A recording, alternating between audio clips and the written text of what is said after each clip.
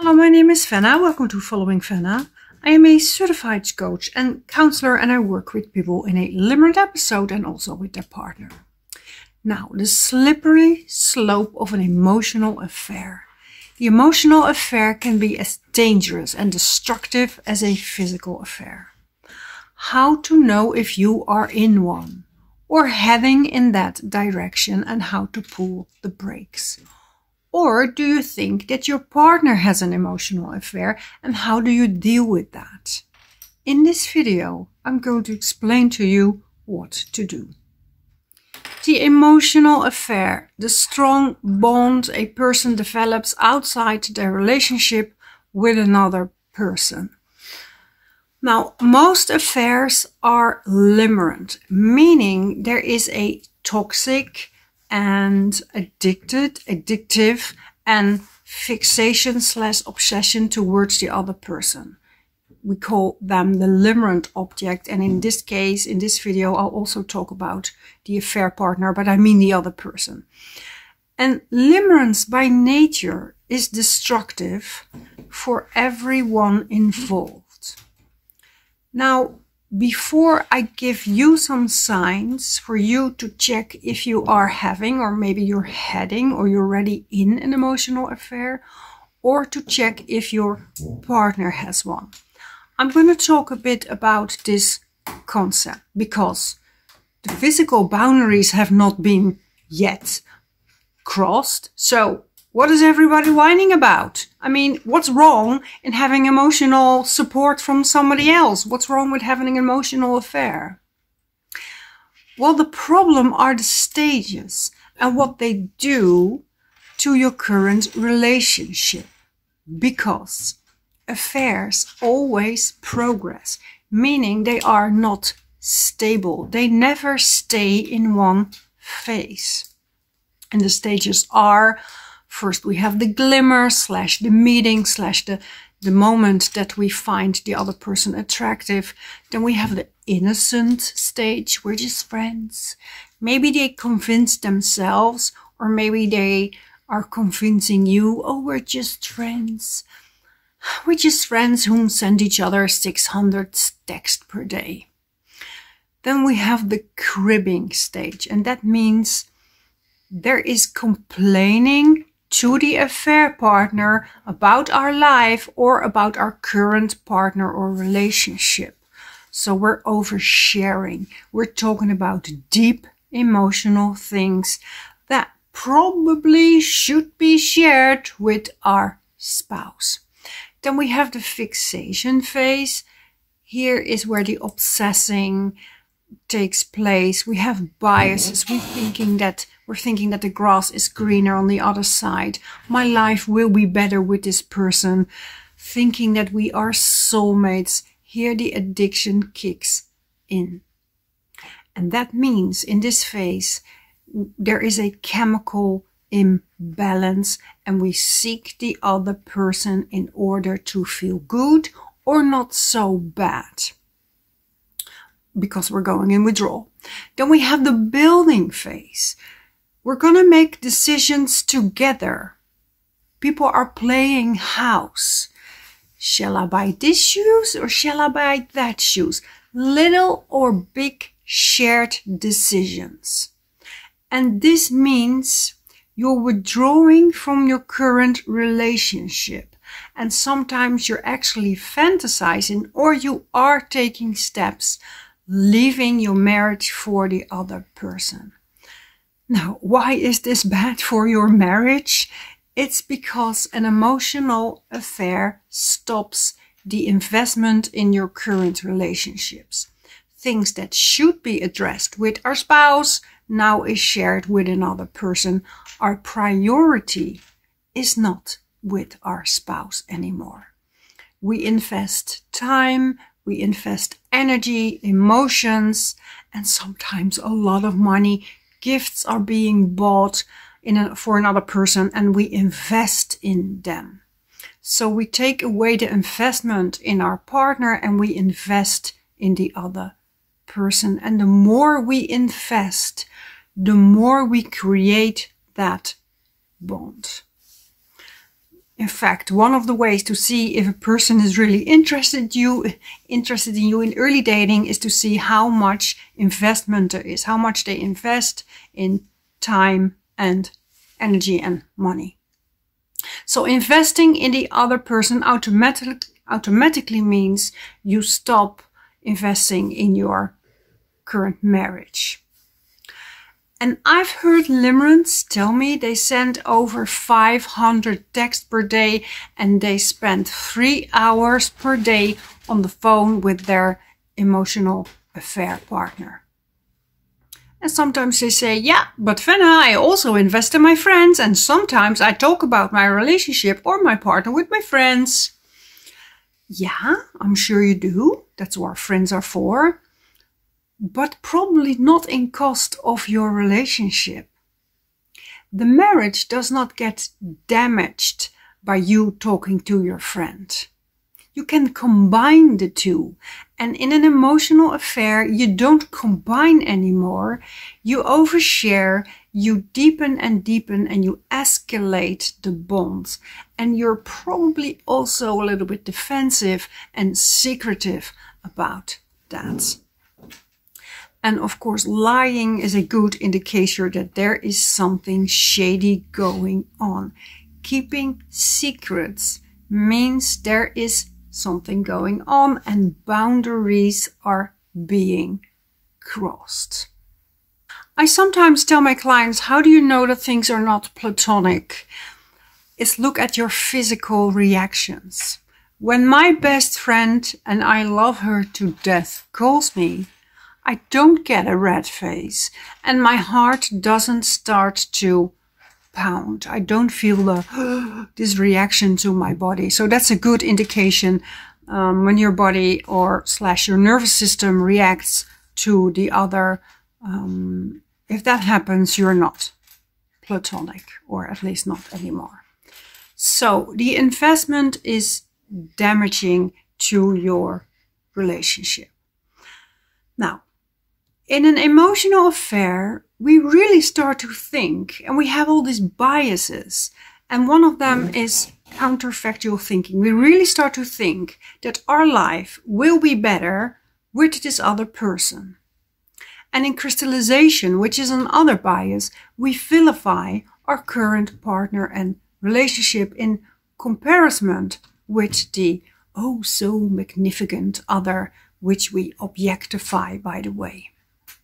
We call it limerent object for a reason, but okay. There's another bias. We use our feelings as proof that this is in fact a good, solid, meaningful bond that we need to explore. We call that emotional reasoning. It's also a bias. We use our feelings as proof. When in fact, why affairs feel so intense has more to do with our reward system gone crazy than with the healthy and meaningful bond.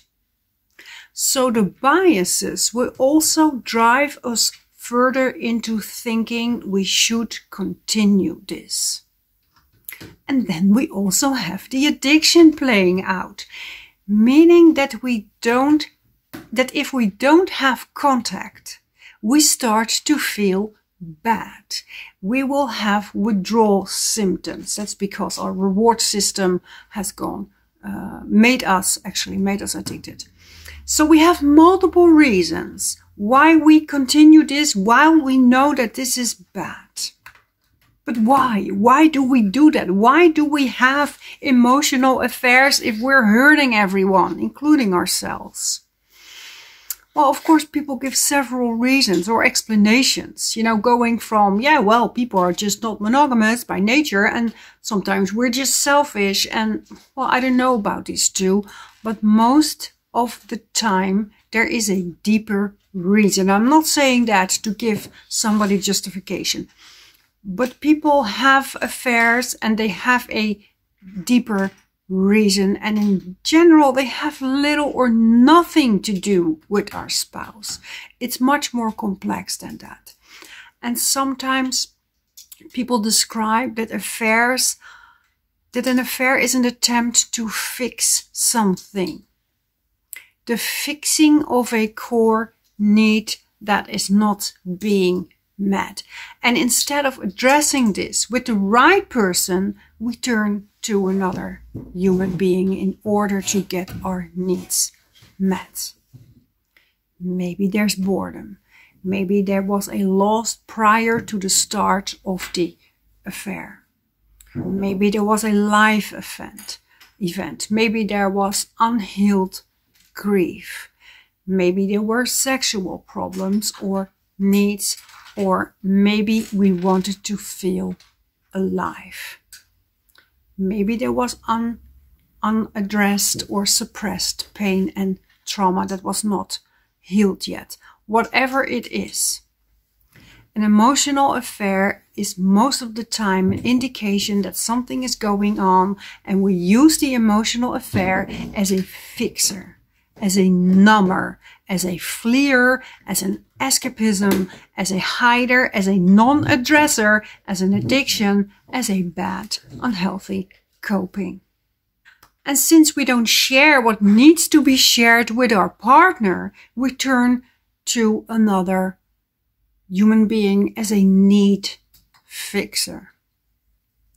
So, how do you know that you might be in an emotional affair? Well, number one, you think a lot about this person. Fantasies, conversations in your head. Maybe you do have a lot of conversations actually, but you think about them a lot. Number two, you have the physical reactions I just described. Racing heart, blushing, etc. Your body reacts to this person. Number three, you do the counterfactual thinking. Number four, you think this might be your soulmate if you were only in a different time, in a different place. Number five, you share things that you should share with your partner. Number six is you care less about your relationship. You are sloppy. You don't nourish your relationship anymore.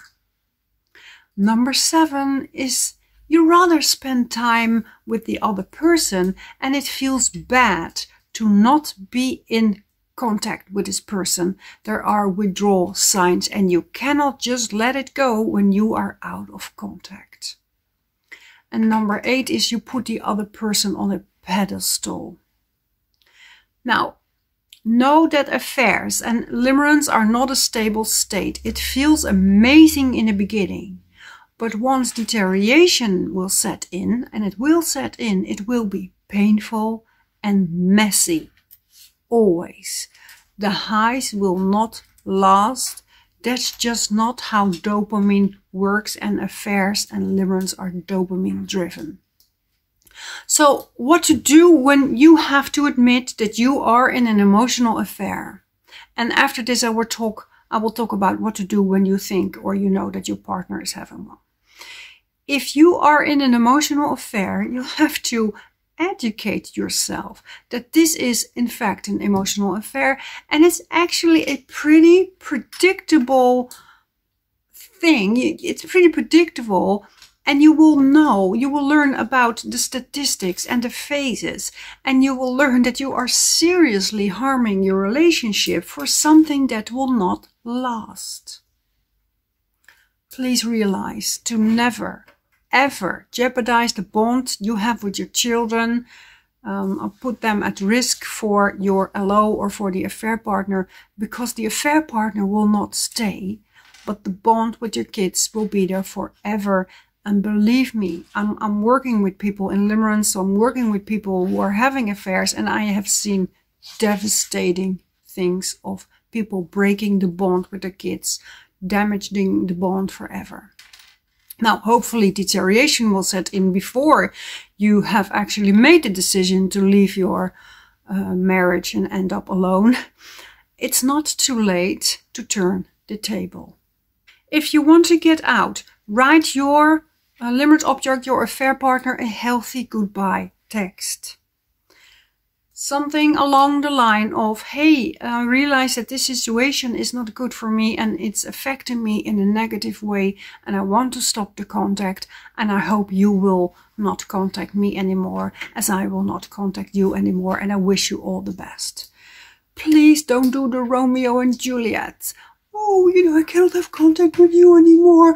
Oh, it's clean, simple, business-likey, clean and simple cut. Talk to your partner that you are having an emotional affair and address what is lacking in your life. What do you want and what do you need, and talk to them instead of talking to another half stranger that you've only met online or you've only met 3 times. Share with your partner what is going on in your head and in your life. Be vulnerable with them instead of being vulnerable with the other person. Now, of course, breaking off contact, going no contact, and no contact is absolutely no contact with the affair partner is crucial if you want to get out of this, and accept that you will probably most likely go through a grief period, which is absolutely normal also in an affair. Your nervous system doesn't know the difference between a actual relationship or a affair relationship. Now, what people describe in general when they have had an affair is that they felt alive. There was novelty, the promise, doing new things, discovering new things with their affair partner.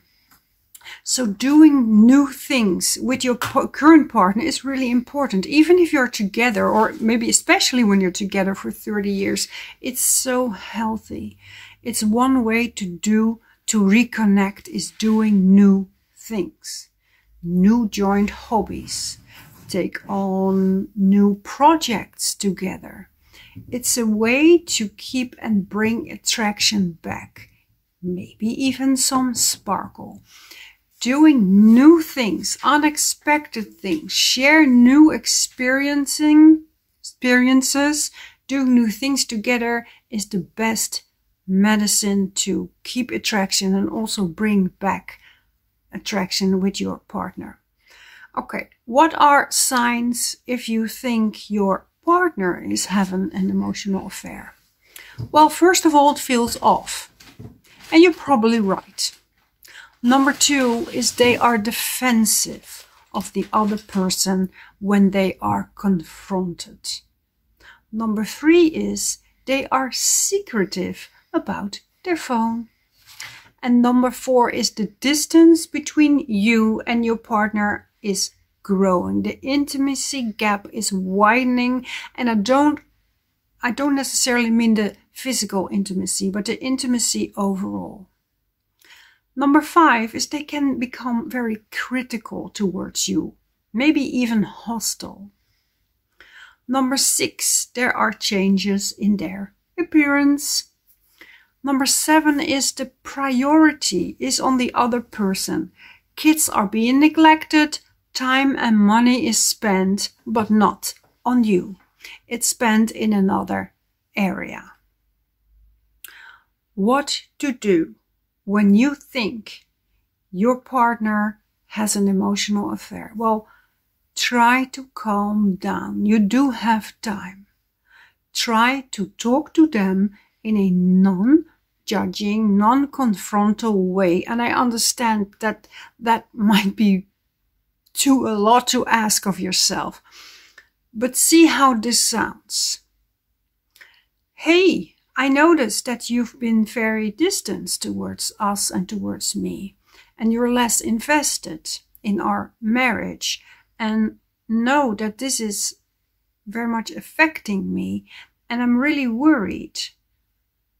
Know that I'm here, and know that we can have a talk or have a look at what we can do about this and maybe what we both need. Maybe we can have an honest talk about our relationship. Do you see how that sounds? You give them absolutely nothing to battle against. They don't have to vilify you. They don't have to defend their LO. They don't have to go to war in order to fight for their LO. They cannot really, well, like I said, they can vilify you. And how sweet are you? You understand them. You are open to have a look at what is going on and what you can do about that. And I'm not saying be their doormat and please them and never confront them and please them left and right in order for them to stay. Of course, you can set boundaries, and of course, you'll probably lose it sometimes if you have a partner who sends another person 500 texts per day. Now, my advice for people with a person, with a partner in an affair, and emotional or physical, is different in two different situations. If your partner wants to stay, who is expressing that they want to stay, they're stopping the affair and their actions match their words, you have no choice but to be very patient. Do this together. Don't expect that the bond will immediately be okay, because your limerent partner has to go through grief first. And in this period, you should take care of you. And during this phase, it's really hard to support your spouse who is in grief, who is in limerent grief, and simultaneously support yourself. But I've seen couples who done it. They survived. They went through the grief. Well, one person went through the grief and the other one was kind of watching and trying to support them and also try to take care of themselves, and they made it as a couple. Now, if your partner expresses that they want to leave, and they are in fact taking steps to leave, they are leaving, of course you can push back a little and saying, hey, this is not my choice, but you will not convince them. Someone who is in limerence, unfortunately, you cannot convince them. Even more so, all your begging and pleading will push and drive them further away. And that's not fair, but that is how it works. Your only option is whether they one day will come back or not. Because you don't know that, but your only option is you have to move on. And with moving on, don't mean, forget about this, or don't allow yourself to take a lot of time to be sad and angry and grieve and cry and be confused about the affair and the injustice about this, because that's all normal. But what I mean is try not to put your life on hold for years, waiting for the other person to come back, or be a doormat to your limerent spouse, hoping that you can keep them or that they will come back. And have a lot of compassion to yourselves, because this is not your fault. This is about them. Affairs are about them, not about you. And I understand that that's hard to believe, because your ego has been crushed and your self-esteem has taken a big hit. But affairs are not about the current partner. Now, if you want my help in one-on-one coaching or email coaching, please have a look at the email address in the description. And for now, I want to thank you for watching this video, and I hope to see you in another one. Bye.